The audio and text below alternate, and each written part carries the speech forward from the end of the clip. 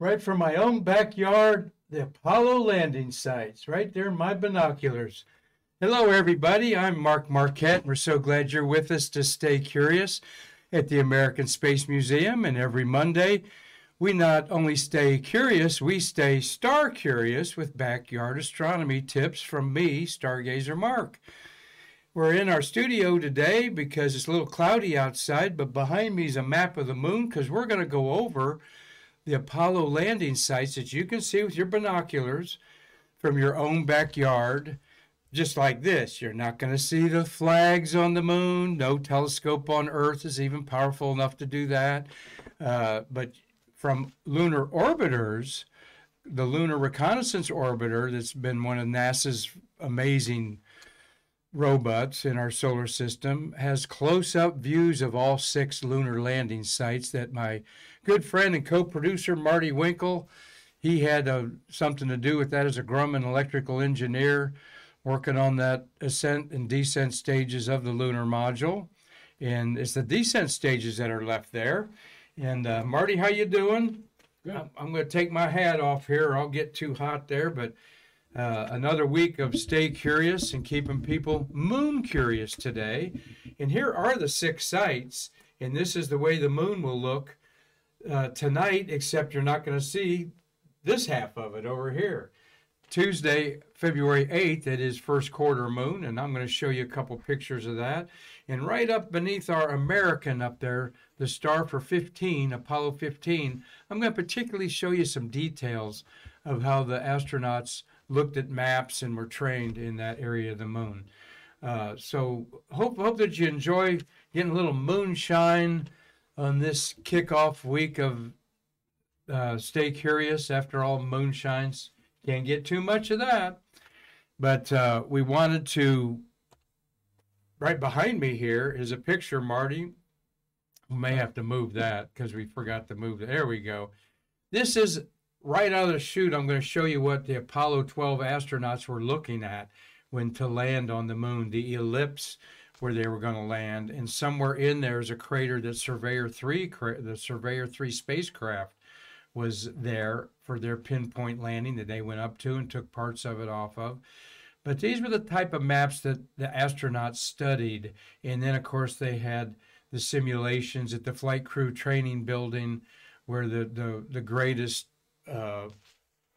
game show machine of the era. I'm thinking of Marty. I'm thinking what kind of games people play. Video game, greatest video game of all, the Lunar Lander, where they would practice on actually going down to the surface on relief maps that were replica of the texture. So we're going to talk about the moon and how they chose some of the moon landing sites, but I wanted to tell you that we're going to kick our week off with tomorrow. We're going to have Hugh Harris here right beside me here in our American Space Museum Stay Curious Studios. Hugh Harris, the voice of NASA, public information officer for over 35 years for NASA. Once a month, he's going to come and talk to us about the shuttles of the month there. So look forward to seeing you tomorrow, Hugh. And also on Thursday, we're going to have this pretty lady, Sharon McDougall, is going to be here. She is a retired spacesuit tech at Johnson Space Center. We're going to do a Google Meets with her, and I've talked to her this morning. This is a book she wrote, Suit Up for Launch with Shay. And this is quite an engaging woman that is very well connected at the Johnson Space Center still. And her job was to put the astronauts in their orange pumpkin suits and in other EVA suits. And we're going to hear all about that from Sharon McDougall on Thursday to help you stay curious. Well, let's get to the map here behind me, Marty. And there's the same map that's behind me here showing you the places that we landed on the moon, the 6 landing sites. Before we could go there with humans, we went there with unmanned spacecraft. First, the Ranger spacecraft that crashed into the moon, kamikaze style as it took film all the way to the end. And then the Surveyor, spindly-legged, 3-legged robots that landed there. Because we did not know if the moon's surface If you landed on it, would you drop into 20 feet of dust? Would it be so brittle that a 10-ton spacecraft would crash through it? All kinds of conjectures, and different areas of the moon are definitely different, like different areas of the Earth. Well, let me talk a little about how we chose these moon sites. Let me get a little rocket fuel here on my caution may randomly start talking about astronomy cup. That was a nice gift from Marty one year. Appreciate that, Marty. So the first landing sites were actually chosen on February 8th, 1968. After 2 years of study, NASA's Apollo Site Selection Board announced 5 potential landing sites where they thought would be the smoothest and easiest places on the moon to land. Now, part of that criteria was they had to be along the equator, okay? And I'm going to show you this one first here. There are the 5 landing sites, 1, 2, 3, 4, and 5. They wanted to be along the equator because that saved the most fuel on the lunar module's descent. When you go orbital mechanics, when you're orbiting around an object, they wanted to orbit a course around the equator. And when they went up or below or above north or south, that would expend more fuel. Though we did do that on 15 and 16 and 17. But the first couple were going to be planned right along, and where it ended up, where you see the 2, that is where Tranquility Base was chosen, on the 2. The 4 and 5 actually ended up being these landing sites. 4 was Apollo 12, and 5 was, well, not quite 5, about where 3 is. That was Apollo 14's landing site, or Apollo 13's intended landing site. They also wanted to choose sites that were of geologic interest because the Apollo program wanted to find out about the moon. Where did it come from? Its origins. How was it created? There's 3 theories of thought. 1, it was created separate from the Earth and coalesced in the primordial soup of our solar system as an independent body. Or it was nearby us. Or it developed and became a moon in the solar system and flew by Earth and was captured by the Earth, gravitational capture.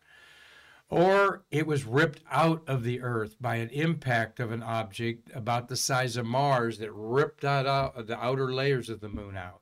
That is what the Apollo story tells us, that the moon was once part of Earth, ripped out during the early days when things were still molten lava, basically clumping together, and it coalesced as the lighter materials, because it is light in minerals, not much iron on it, and it mimics the outer mantle of the Earth's crust.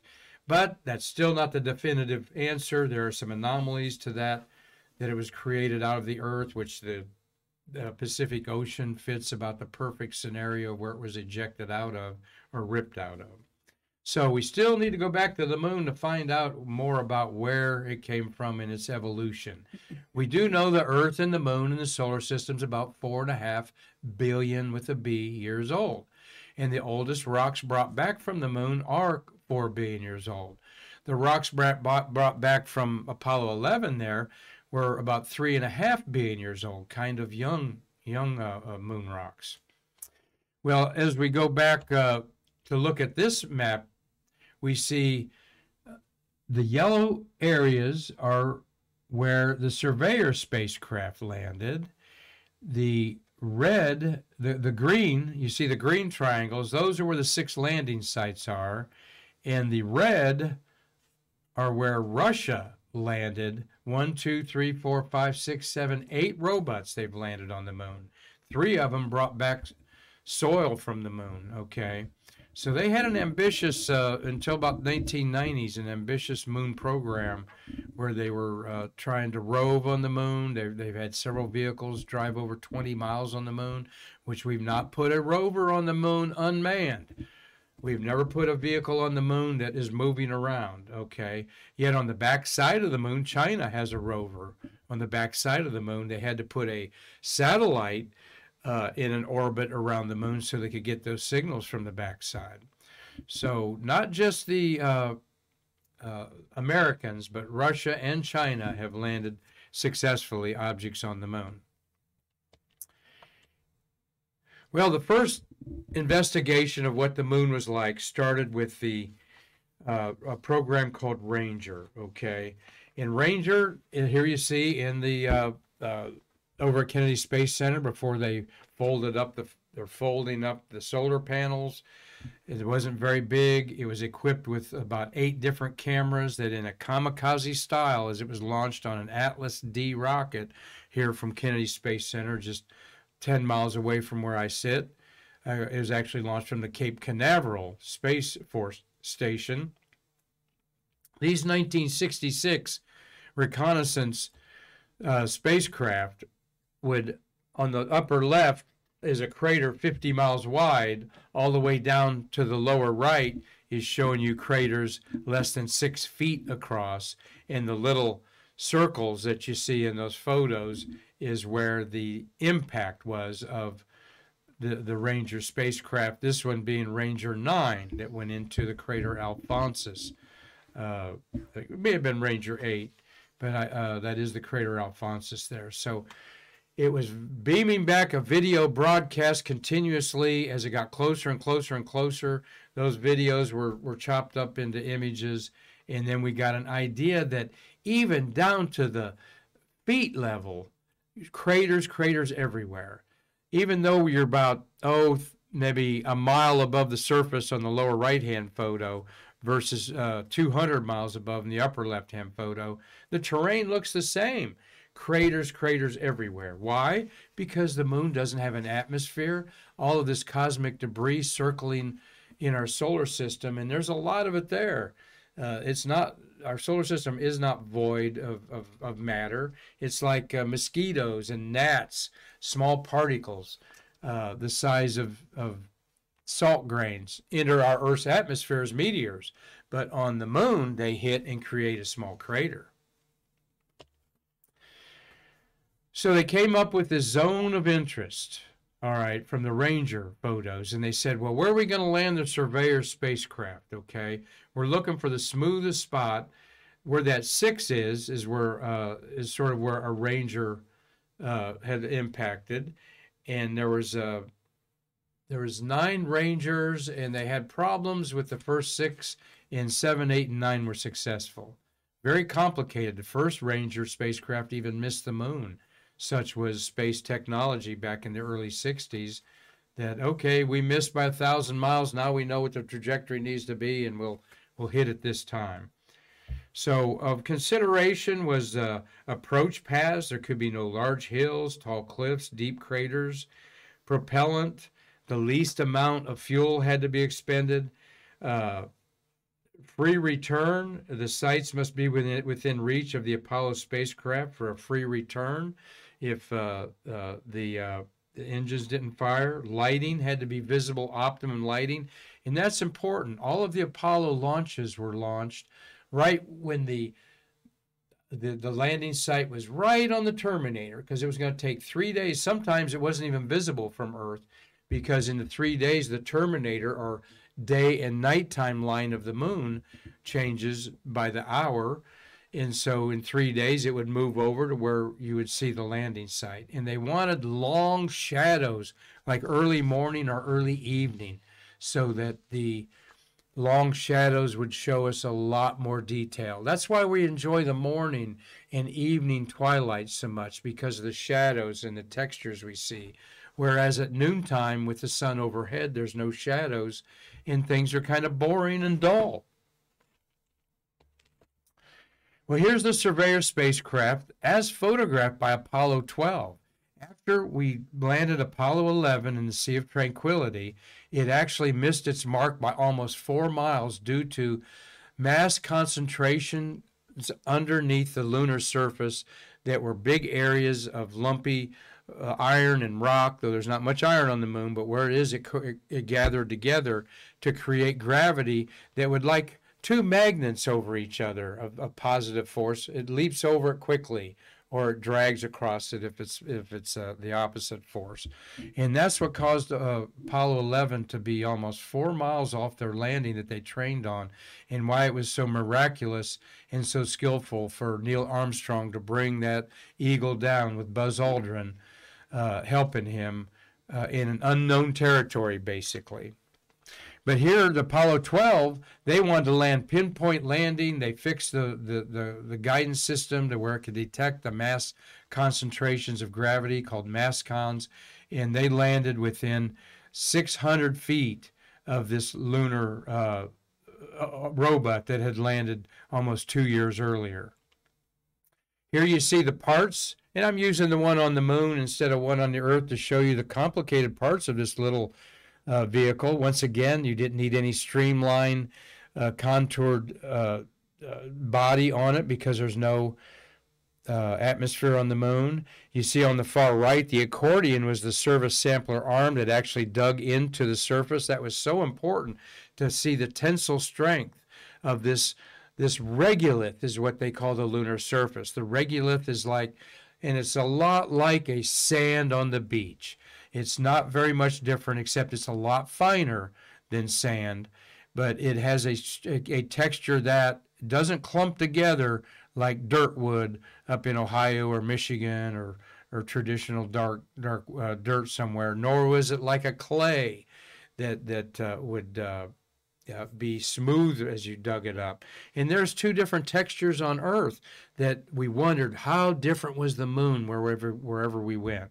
The TV camera, by the way, and the sampler arm are now in museums. TV camera, I think, is in the Smithsonian in Washington. I know the arm, I've seen it, is at the Cosmosphere in Hutchinson, Kansas. But so all of these type of devices were applied to the lunar module, like the altimeter and velocity sensing antenna and so forth.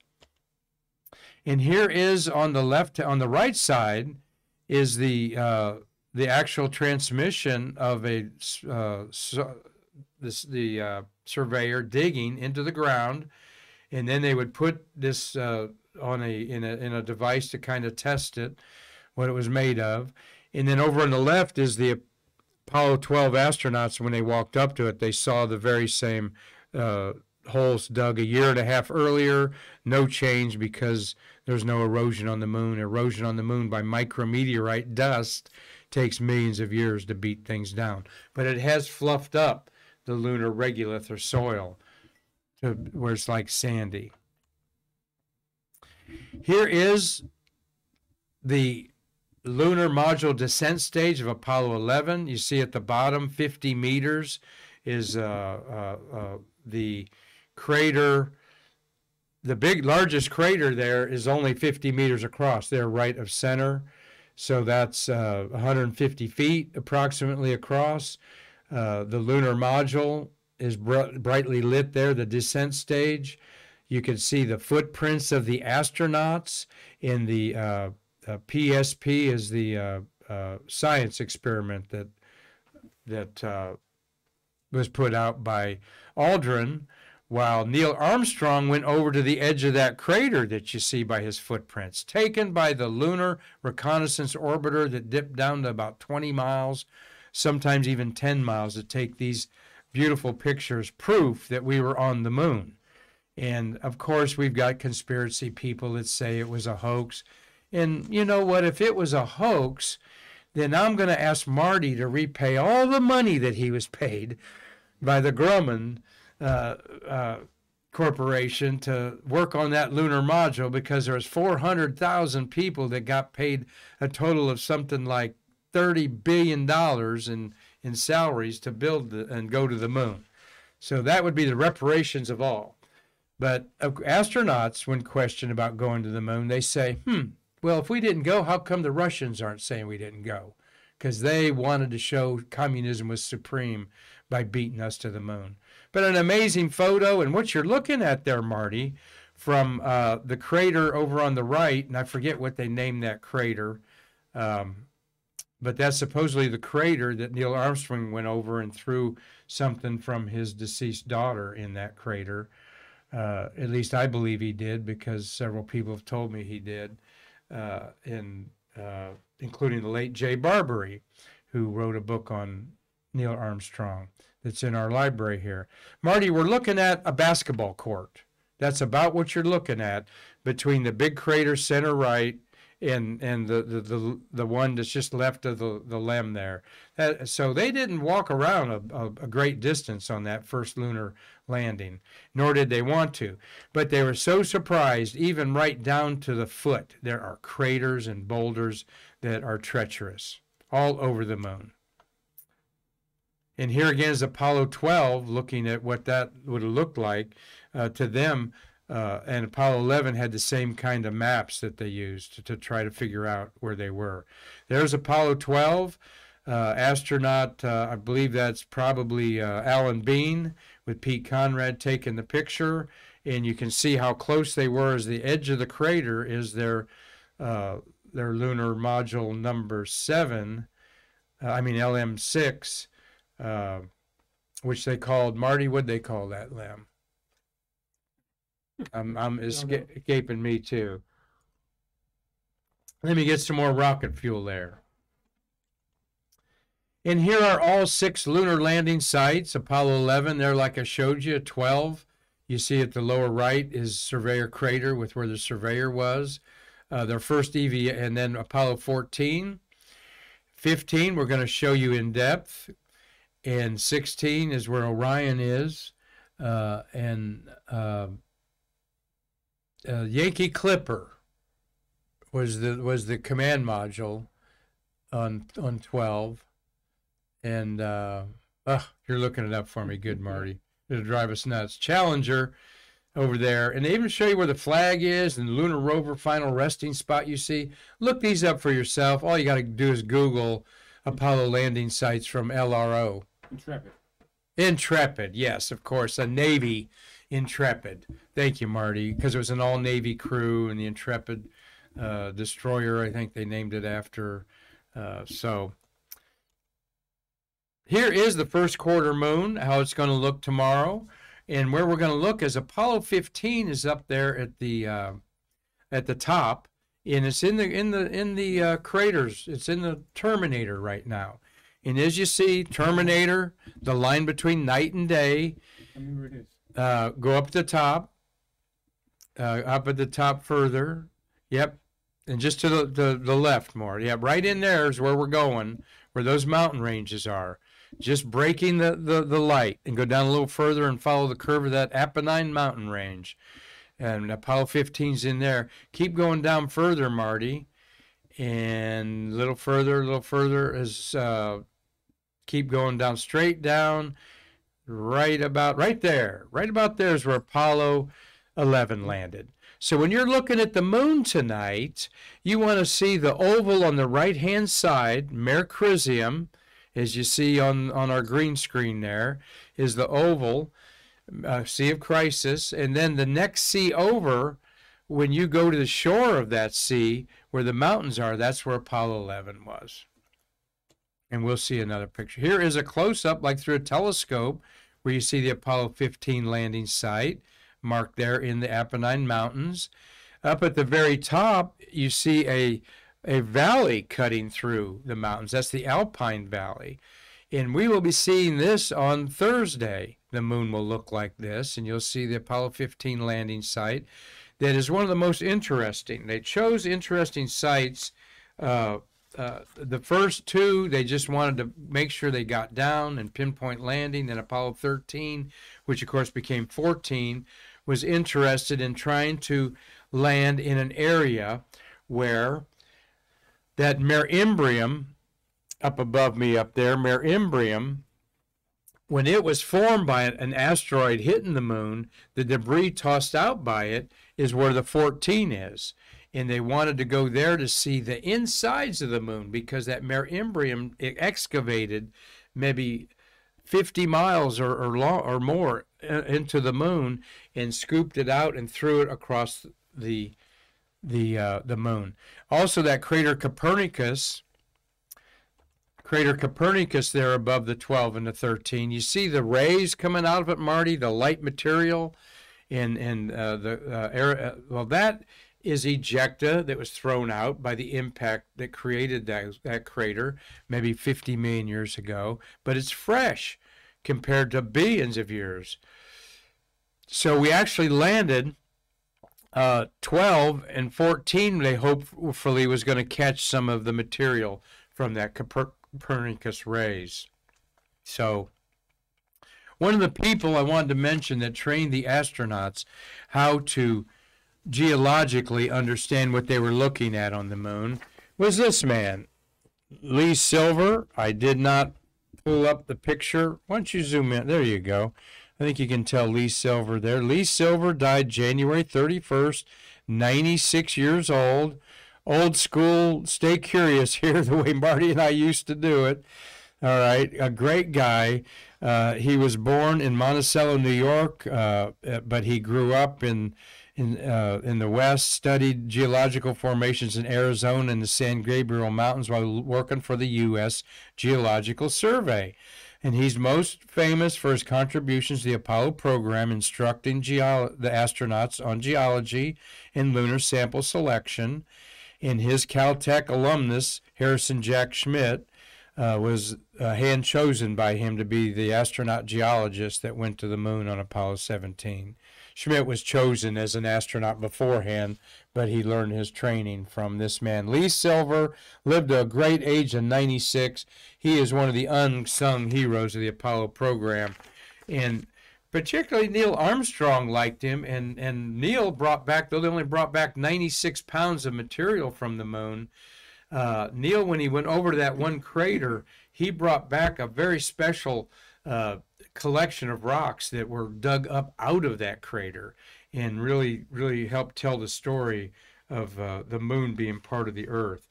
There was also a Farouk El-Baz, was another gentleman who was very involved in selecting the lunar sites. He worked for NASA. Farouk was had a strong choice. He was one of the guys, the geologists, that chose the landing sites. Specific locations, of course, safety was the number one. Orbital timing was another. They had to make it safe and sound. Apollo 12, after the Apollo 11 landing, and the LEM landing so far away, they really wanted an accurate landing, and they got it with Apollo 12, landing in the ocean of storms, right over there behind me there, Marty. And Apollo 13 and 14 went to Cone Crater, okay, and Cone Crater's right where 14 is there by Copernicus. It was chosen because it was large enough to penetrate the regolith when it impacted and throw out some debris, but it found to be very hard to walk in that. That was the thickest regolith that we walked in of all the 6 missions. It was like walking in a snow up to your it got way above their ankles and between their shin, their ankles and their knees. It was very fatiguing. So they did not get to look inside of Cone Crater like they wanted to. They had to come back. Apollo 15 landed at Hadley Rill, and I'm going to show you that rocky area. Apollo 16 was chosen because of a suspected volcanic activity around a region called Descartes. That's where you see the mountain region there, 16, just to the west of Mare Nectaris, the Sea of Nectar.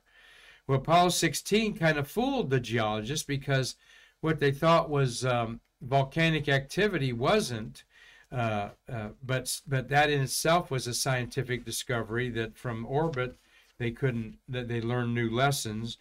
However, there was fissure type, and we're not talking, the fissure volcanoes erupted and spewed orange soil like glass globules up in the air, and that was a big discovery with Apollo 16. They're even shouting out, "Orange soil," is what Schmitt was saying, and Commander Cernan says, "Don't touch it till I get there. I want to see it." And then Apollo 17, you see where it landed, was again an area chosen specifically to find old and new material, because this was a mix of area where you had these giant mountains in low plains with large blocks, dark mantle, and dark halo craters that could have been volcanic of origin in the site there. So, and then we were planning on going see that Aristarchus below Stay Curious. That may have been where Fred Hayes would have commanded Apollo 18 to land. Marty, you said you had a question. Yeah, Apollo's son. How deep is Copernicus? How deep is Copernicus? That's a good question there, Apollo's son. Thank you for watching. It's about 2 miles deep, I believe, with a central peak that rises up from the center over 1.5 miles high. But that's a great question that Brian that leads it to, though it's 1/4 the size of the Earth at 2,000 miles across. All right. Which is from the, of course, from our United States. It would fit inside the borders of the United States. Yet it has mountains higher than Mount Everest and lower areas lower than the Marianas Trench of 6 miles. So a lot of violence has created this. Let's see what other picture I got lined up there. Okay, we're going to go... and we love everybody watching us today on Stay Curious. We got the UCEC brothers, Tom and Mark. Thank you for watching. And Larry Pusker. Hey, Larry. In Michigan. Christopher Mick. Thank you for watching in Wisconsin. Robert Law is watching from his evening in Dundee, Scotland. Samuel Garcia. Good to see you on there. Hazel Banks. Hi, Hazel. Hazel knew Farouk El-Baz, the geologist, and showed me an autographed book of his moon treatise about the Apollo landing sites there. And Cliff Watson, thank you for 50 stars, Cliff. He's in Panoma, Australia, where he's looking at the moon upside down. Yes, it would be upside down with from the southern hemisphere. And Jason Christofoli, thank you, Jason, for watching. And thank you for 50 stars, Cliff. You give us a star, that's a penny, and to go into our coffers. Marty, can you move that line over there, that picture behind me there? No, I've got a picture up there. There's another one there. There you go. This is Hadley Rill. This is one of the coolest landing sites chosen. In my opinion, one of the most dangerous. That David Scott and Jim Irwin were in the lunar module that landed there. It came all the way over that mountain, and we're going to see. So they would study these pictures. That's a pretty good high power telescope, like on Kitt Peak or something like that, took that picture. But then they created these drawings of how we were going to land. That is the site, and they were going to go up to this lunar rill, R-I-L-L-E. What this is not a flowing river. It's actually a tube of lava that was meandering under the surface. And then when the hot lava went out of it, the tube collapsed on itself. And they wanted to look inside of that, see if there were striated layers, not from water layering, but from layering of the billions of years of material on top of the lunar surface. And then you see they had 3 EVAs using the rover. The first one went over to the edge looking into the crater, the canyons of the rill. And then the second EVA went down to Mount Hadley at the base of that mountain. And then the third, they went over to check out those interesting craters and see what they could find. Here's what the astronauts would also look at: contours of depths and so forth accurately on EVA-1. This is going over to Hadley Rill, where you see the line, you see elbow, you see the stations that they're staying at, or the round circles, and then of course all those lines are the layering depths of that rill, and then over and in front of the mountaintop there. And here is a photo of that rill in the landing site taken by maybe Apollo 14, maybe Apollo 12 took these photos. The command module pilot, Dick Gordon, may have taken that. or on Apollo 14, that had been Stu Rosa orbiting by himself. And that was part of their job, was to look at the proposed landing sites and get as detailed as they can. And then they would overlay with the kind of plan that they would put in place to do their geology. So we go back to the way the moon's going to look first quarter on about Thursday. You'll see this part of the moon, but with binoculars you can see these features on the moon, and all these features have names. And get you a moon map, download a moon map, or you might have a moon map in an encyclopedia. But it's fun to get to know the names of the moon. And here's the moon, how it's going to look on February 8th. First quarter moon. We see half of it. And I don't know why we don't call it first half moon, because there's 3 others, the whole back side and a quarter of the front side we don't see. And once again, Mercurium is that little oval in the upper right-hand side. I'm always looking for that in movies and TV where they show in the moon to make sure they've got it right. You'll be amazed. Sometimes they'll even show a moon of the in a movie or something that shows the back side of the moon from one of the Apollo missions that you couldn't possibly see. So I hope that you learned a little bit about how we determined landing on the moon, and that it wasn't just a kind of, well, that kind of looks like an interesting feature, let's go there. That was part of it, but part of the science was learning about the moon, and we mostly went to places where we could find insides of the moon churned up by meteor impacts laying there in the form of boulders and maybe debris that was tossed 100 miles across the lunar surface and landed there. So where are we going back to the moon? Well, as I just thought about that, Marty, let's go back to that picture. Where we're going back to the moon? The bottom part, at the very bottom of this picture. Almost out of sight is a crater called Shackelford, and part of that crater never gets sunlight. And so that means there's ice in the bottom of that crater, because we've had unmanned orbiters go over this and know that there is ice buried under the poles of the moon, particularly the South Pole, in craters that never get sunlight. So our Artemis moon program is going to the bottom part of the moon, all right? That's going to create a different scenario where instead of orbiting, like we said, east and west across the moon, they'll probably orbit north and south over the North and South Pole, which we've never done with humans, so that will allow as little fuel as possible to go down. If they went it on the equator, they would have to go down. But that's still up for conjecture. In fact, from our Artemis lunar station called the Gateway, and they take that SpaceX spaceship down, Marty, I think it just might be direct descent from the Gateway and not even orbit the moon. And we're not clear about that because NASA hasn't released the exact details about what they're doing. But right now, you better believe it, that Lunar Reconnaissance Orbiter and other spacecraft and telescopes on Earth are looking at these areas to see what's the best way to approach to land there. So we can't wait for it.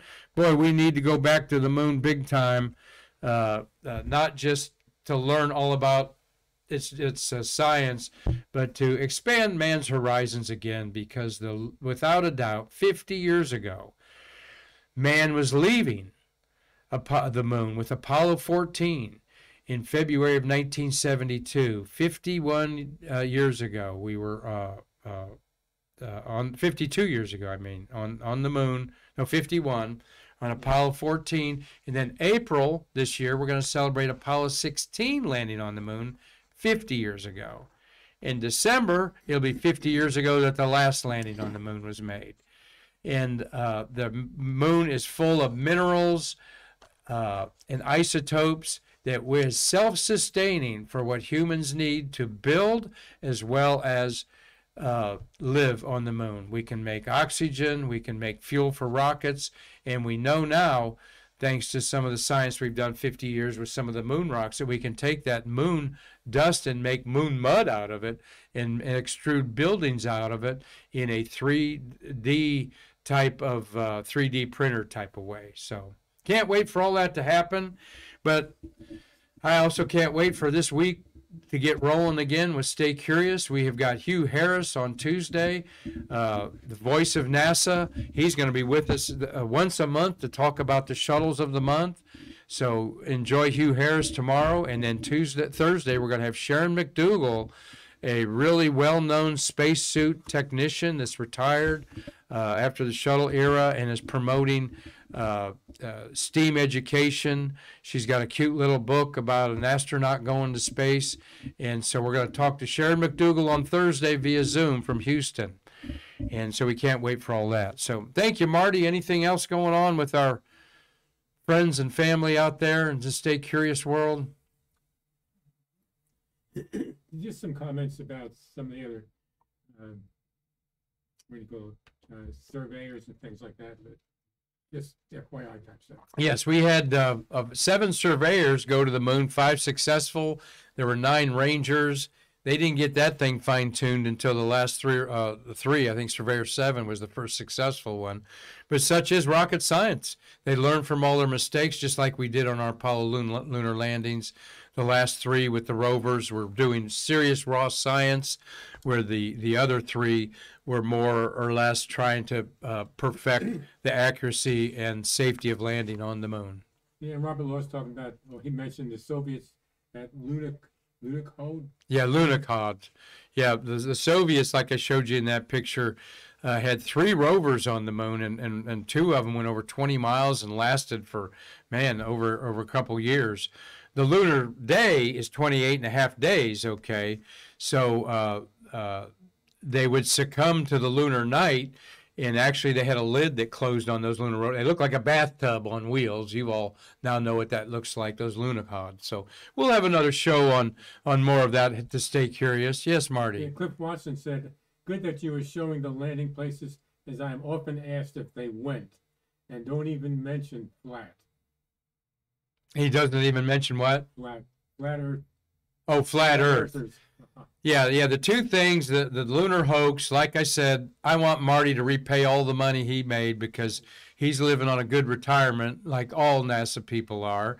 And number 2, if the Earth is flat, I've never heard of the Flat Mars Society, okay, or the Flat Venus Society, or the Flat Moon Society for that matter. So, but there's room for everybody on this world, Marty, and those that choose to disagree, that's fine. We respect your opinion, but don't let the facts get in the way of your opinion. Ha, ha, ha. So, well, until tomorrow when we bring Hugh Harris with you, the voice of NASA, and on behalf of our wonderful museum and our executive director's leadership, Karen Conklin, I'm Mark Marquette, and we will see you tomorrow to bridge the space between us.